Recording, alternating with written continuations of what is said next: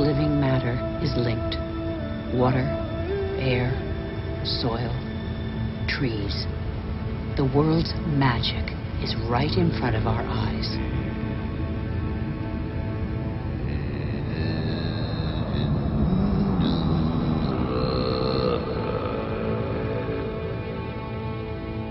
Trees breathe groundwater into the atmosphere as light mist.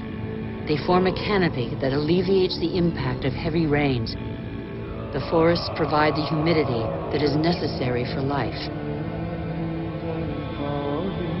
They store carbon, containing more than all the Earth's atmosphere. They are the cornerstone of the climactic balance on which we all depend.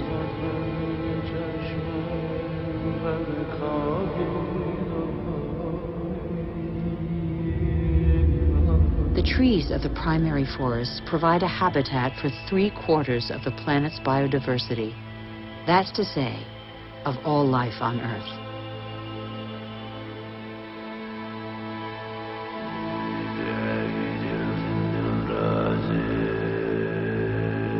These forests provide the remedies that cure us. The substances secreted by these plants can be recognized by our bodies. Our cells talk the same language. We are of the same family.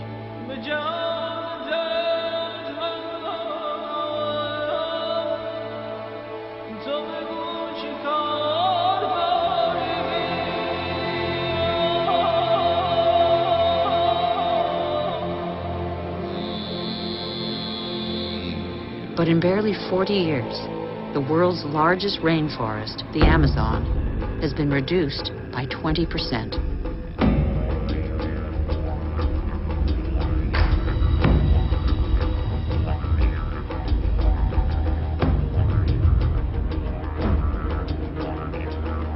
The forest gives way to cattle ranches or soybean farms.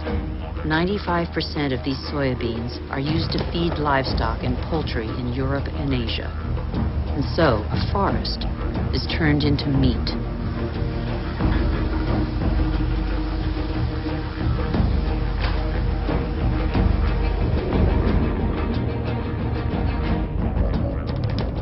Barely 20 years ago, Borneo, the 4th largest island in the world, was covered by a vast primary forest.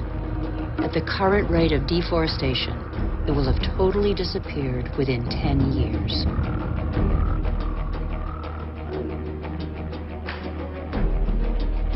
Living matter bonds water, air, earth, and the sun.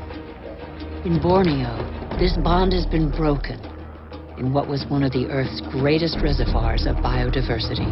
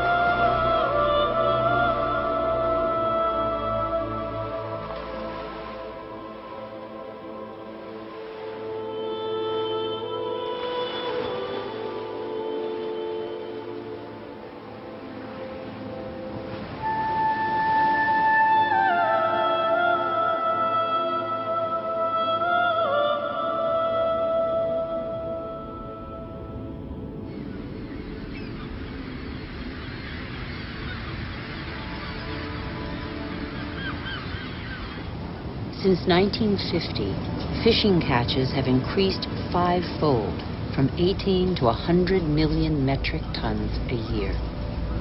Thousands of factory ships are emptying the oceans. 3/4 of fishing grounds are exhausted, depleted, or in danger of being so. Most large fish have been fished out of existence since they have no time to reproduce.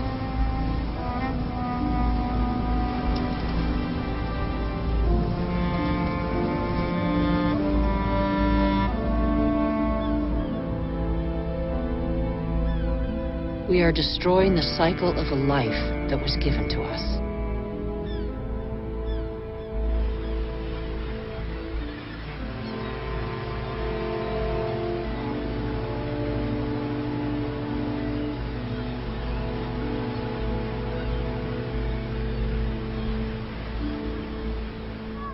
At the current rate, all fish stocks are threatened with exhaustion.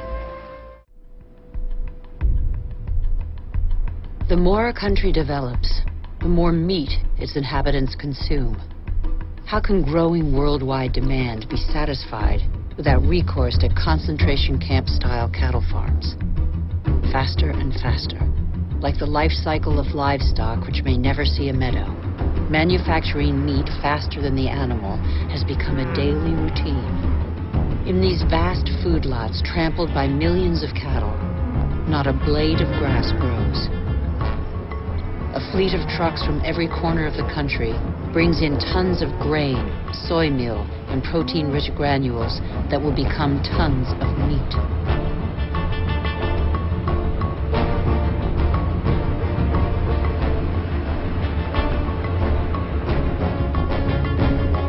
The result is that it takes 100 liters of water to produce 1 kilogram of potatoes, 4,000 liters for 1 kilo of rice, and 13,000 liters for 1 kilo of beef, not to mention the oil guzzled in the production process and transport.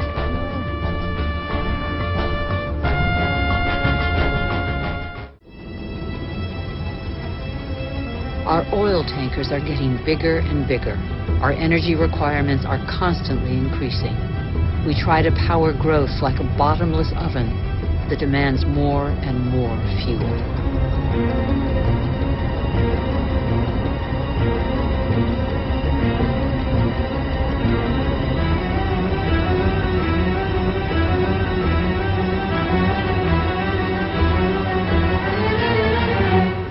It's all about carbon.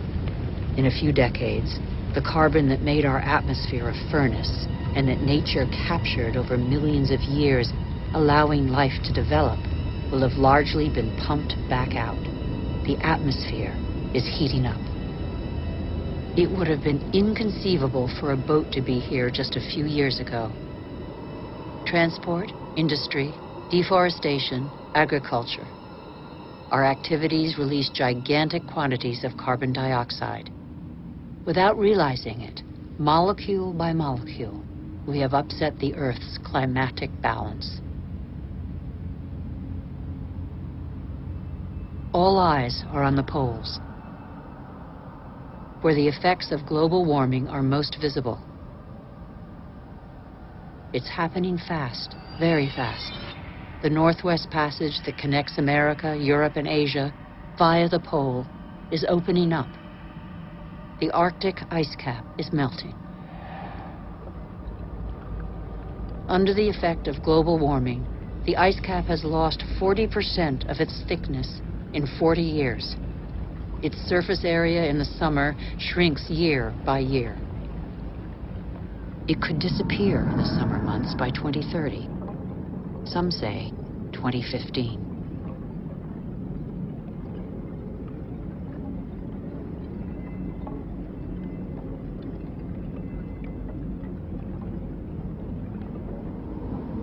The sunbeams that the ice sheet previously reflected back now penetrate the dark water, heating it up. The warming process gathers pace.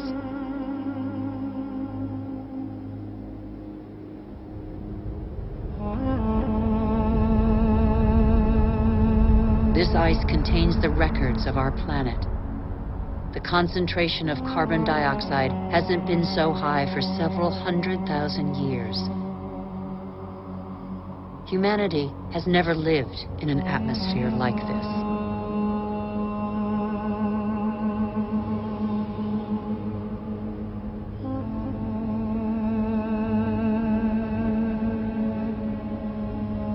Is excessive exploitation of our resources threatening the lives of every species? Climate change accentuates the threat. By 2050, a quarter of the Earth's species could be threatened with extinction.